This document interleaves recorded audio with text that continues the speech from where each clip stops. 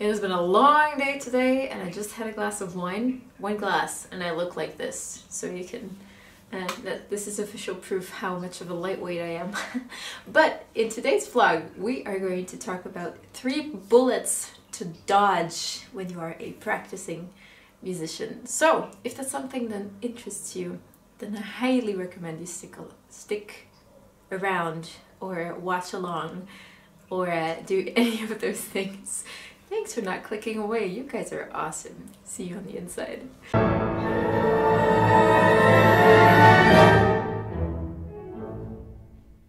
Hey guys, what's up and welcome back to the channel. If you're new here, my name is Nathalie, I'm a musician, and in today's video we're going to talk about 3 things that we should actually avoid while practicing, even though they might seem like things that are supporting us. And that's such a funny thing that a mind can play tricks on us like that. So without further ado, let's just dive right in. We're gonna start off with one of my personal biggest traps, and that is putting perfection over musicality. You know, the great Ludwig van Beethoven said that to play a wrong note is insignificant. To play without passion is inexcusable. And he's absolutely right.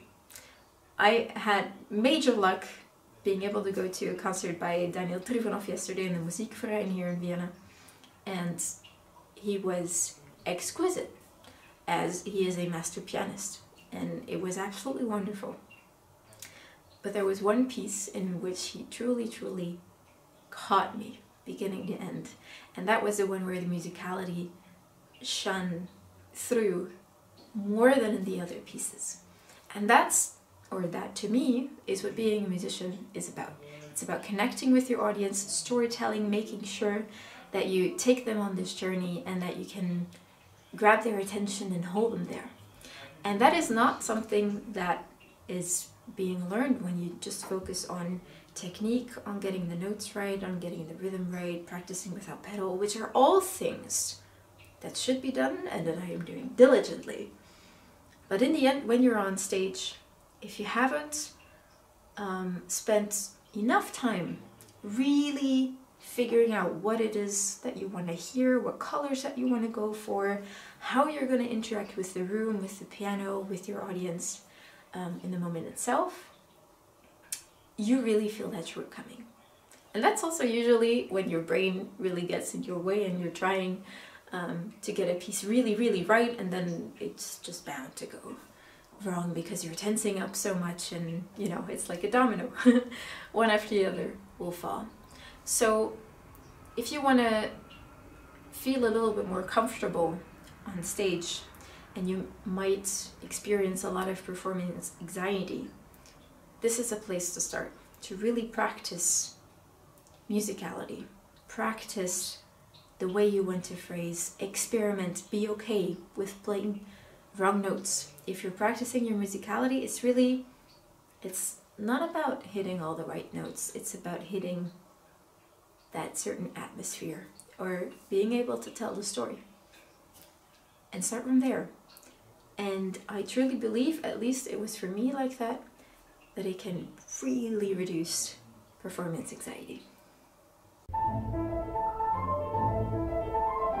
Something that any musician / entrepreneur knows all too well. The second your mind starts wandering during your practice session, you have lost the game. It's really, you gotta be sure that the practice that you're doing is a focused type of practice.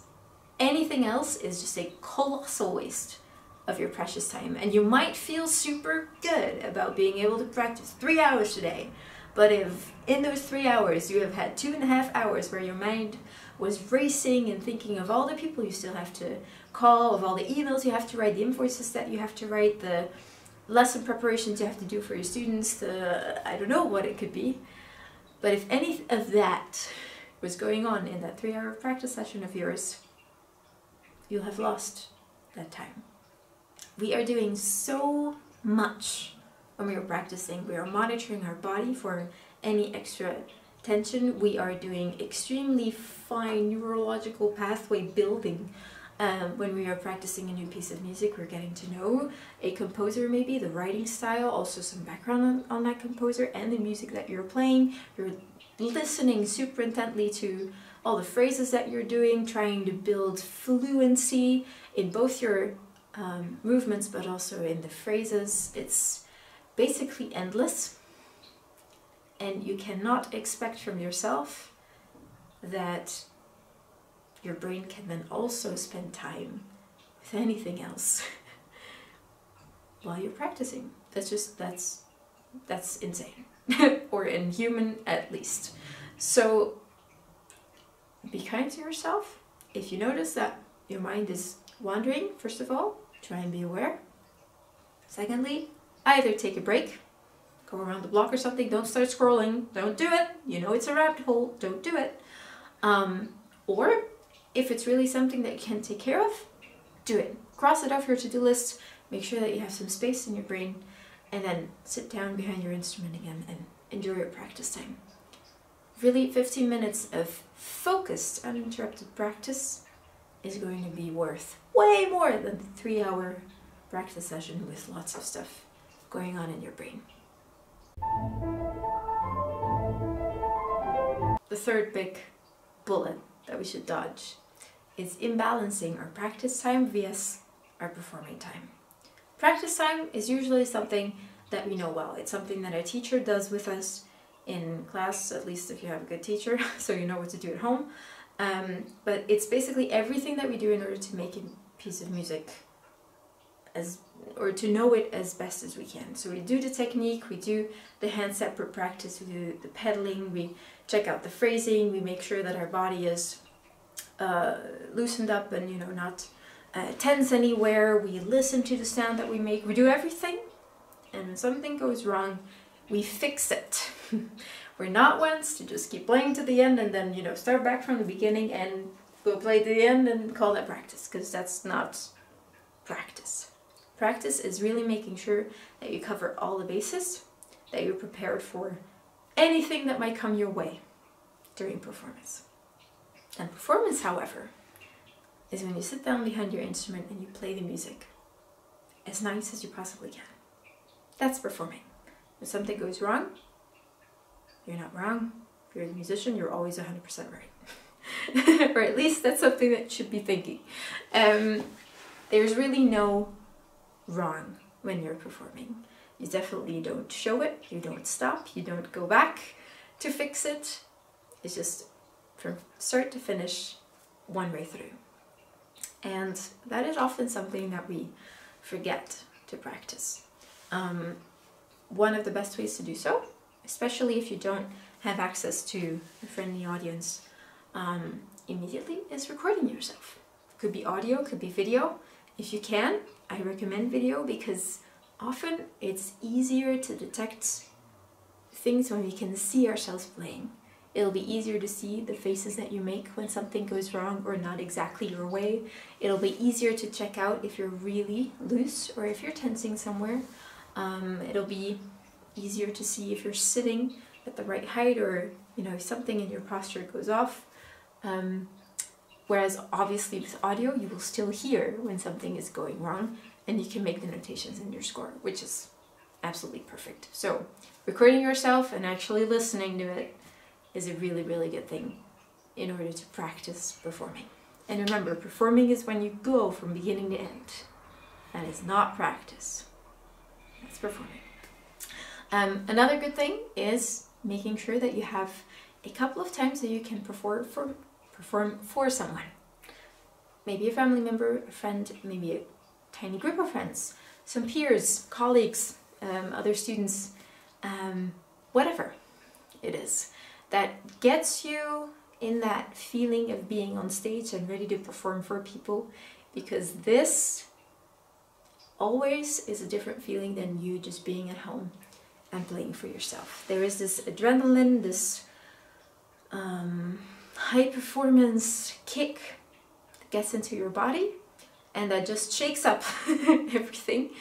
Chemically, also in your brain, time seems to go super fast. Well, actually it's not, it's just the same, but for you, your mind just goes so fast that often maybe if it's the first time you're performing something, you'll get the comment like, oh, you can take more time. At least it's something that I've experienced many, many, many times. And I imagine that I'm not the only one. So balancing your practice time vs your performing time or performance time is really, really vital in order to be as well prepared as you can for a concert. Now, of course, the world is not perfect, and sometimes we are performing concerts where we maybe just had a week and a half to prepare it, or a month. And it's just a fact that the longer you play a piece, the better you know it. And one of my professors used to say that you don't actually really know a piece until you've played it for over a year.